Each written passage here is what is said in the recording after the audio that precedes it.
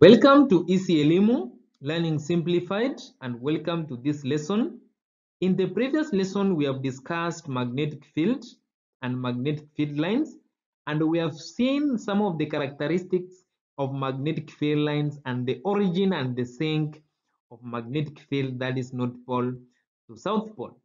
Now in this lesson, we are going to discuss magnetic shielding, and what we are going to realize, when you have like poles close to each other, there is a region where the magnetic field or the magnetic influence is not felt, and we are going to call it a shielded place. We are also going to see different arrangement of magnetic materials like soft iron ring and soft iron bars, which are going to shield or protect some places from getting a magnetic influence. My name is Albert. I hope you will enjoy the lesson. By the end of this lesson, I expect you to be able to describe what a neutral point is, then explain the magnetic field in a soft iron bar and a soft iron ring, then explain what magnetic shielding is and how it happens, and then finally describe the applications of magnetic shielding. So what is a neutral point in regards to magnetism? In regards to magnetism, a neutral point, which we denote most of the time as X or at times we denote it as P, is a specific location within a magnetic field.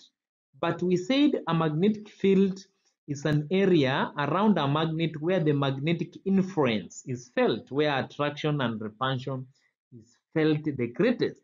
But you will realize at this point, the resultant magnetic field is zero. This means the magnetic forces from different directions will cancel out. Therefore, the net magnetic effect is zero. Now, how can a net magnetic field be zero within a magnetic field, which we have said that is where maximum magnetic influence or attraction or repulsion is felt?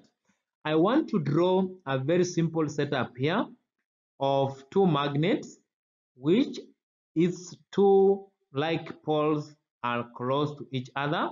And let me use North Pole. So we have here North Pole close to North Pole. Then in this case, if we draw magnetic pattern around this magnet, this one will produce magnetic field which will move to South Pole like that, and then another field moving to South Pole like that. I told you we must use at least 3 field lines like that, and then another one like that. Then they should not intersect, then they should move from North Pole to South Pole. Then now, when this one produces also a field, it will move to South Pole like that. Then another field line like that. Then another field down on the lower part like that. And then another field line like that. So we will realize there is no field which will come from this North Pole to this other North Pole. So it means at this point here, there is no magnetic influence at all. Since the field lines from this magnet 1, magnet 2, they have cancelled out, they have repelled each other out. So at this point, we call it a neutral point. Neutral point. So at that point, there is no magnetic field, and we're going to realize that this point, which we call the neutral point, or this property of magnets forming a neutral point at a point, is very important because it's going to help us in very wide applications, as we are going to see later in this lesson. So we have different arrangement or different concentration of magnetic field lines around different magnetic materials, and we are going to begin with the first magnetic material here, which is a soft iron bar or a soft iron core. And in this case, if you have two bar magnets, that is North Pole, South Pole, then you have a soft iron bar in between here. Then you have another magnet with a South Pole on this side and North Pole on that side. Then remember, this magnetic field should be moving from North Pole in a free way like that to South Pole. But now what will happen in this case, these field lines cannot move outside this magnetic or this magnetic material, which is a soft, let me label it, this is a soft iron core. Now these magnetic fields will all of them concentrate. The one which will be coming from here will concentrate inside this soft iron core, and then it will move to the other end of the south pole. So all magnetic field lines will concentrate it themselves inside this soft iron core. Now this property of soft iron core concentrating magnetic field lines within itself is going to be very important because we can use it to create neutral point and even storing magnets, which we will going to see later. Another case that we want to consider of concentration of magnetic field lines is when we have a soft iron ring. And when we have a soft iron ring, let's say we have a magnet here and another magnet here. This one is North Pole, South Pole, North Pole, South Pole. If we have a soft iron ring here, like that, like this, let me call it a soft iron ring. So the field lines should be moving from North Pole to South Pole, and we expect these field lines to move through one or few field lines should be moving directly from this North Pole to South Pole, but that one will not happen. What we are going to realize is that these field lines will only move in a part where we have the soft iron ring. So like in this case, if you have a field like here, it will be moving within that ring like that. Then if you have another one here, it will move or it will concentrate within that soft iron ring like that. It will try as much as possible to escape this new middle part of this ring. So it will be moving like that, and it will be concentrated only within the soft iron ring. So a point here will remain, this point here, where there's no magnetic field at all. And that point is what we call now a soft, not soft, but a neutral point. This one is what we call a neutral point, and we are going to see some of its important effects and important application.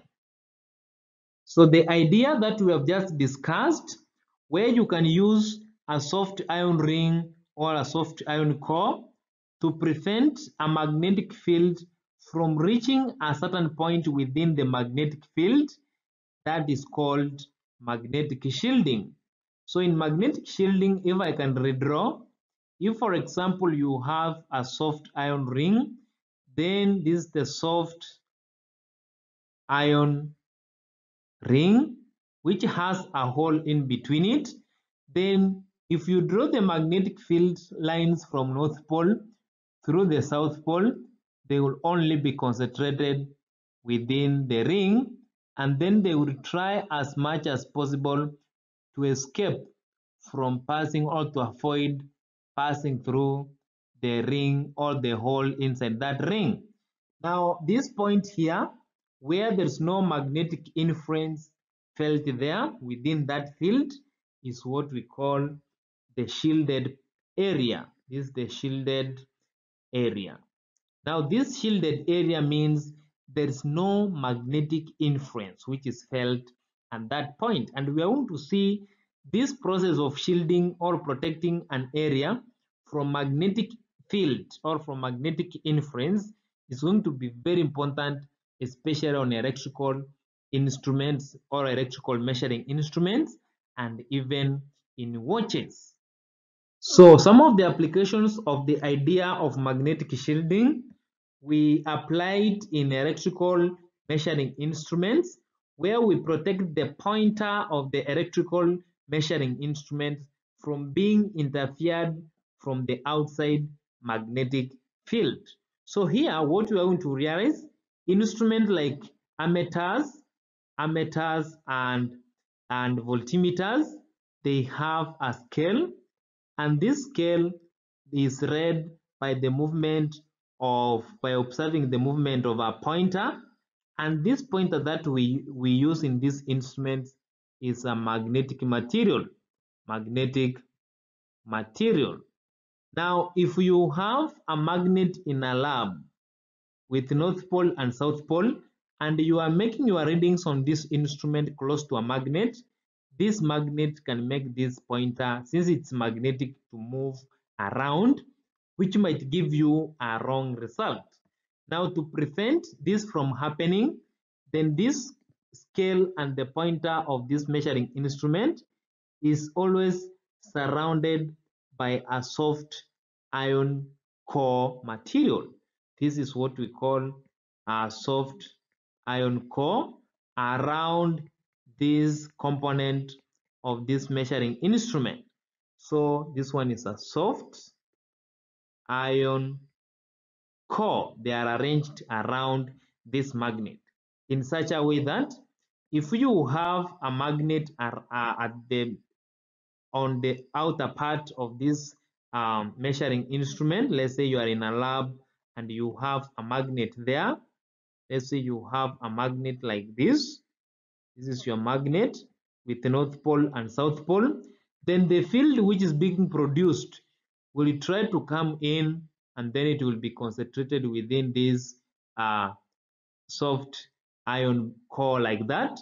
So instead of going straight into the inner part, it will only be concentrated around this core, since soft iron core has a property or the ability of concentrating the magnetic field lines within itself. So in this case, this field cannot move inside this pointer to interfere with the result, so you can use your voltmeter even if you have very many magnets around. So in this case, this pointer is at a neutral point where there's no magnetic influence, so that it does not alter with the result. The second application of magnetic shielding is in the watches.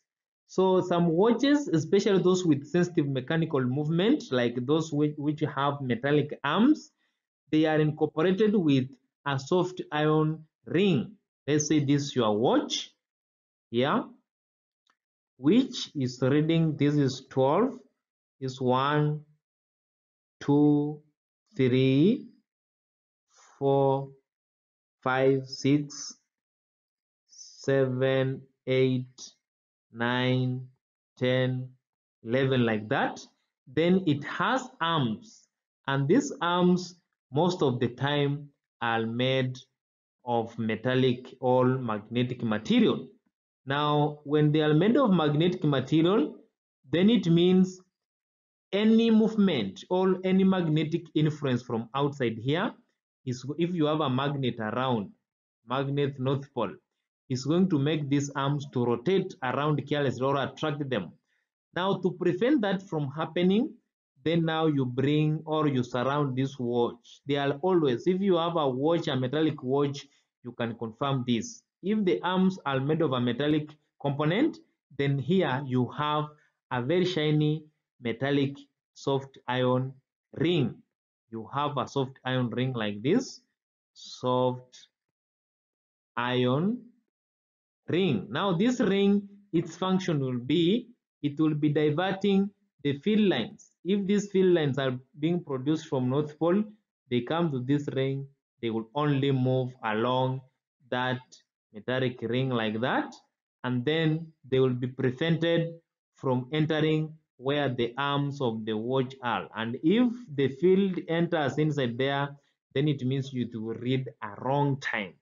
So the property of using this soft iron ring to prevent the magnetic field from reaching this point where we have the arms of this watch is what we call magnetic shielding. This is what we call magnetic shielding. So we have used the idea of magnetic shielding to prevent the magnetic field lines or magnetic field from reaching this point inside here, and therefore our watch can function normally. Even if you enter a room full of magnets, your watch will be reading the correct time throughout, courtesy of the soft iron ring around the arms of those watch So that marks the end of our lesson today.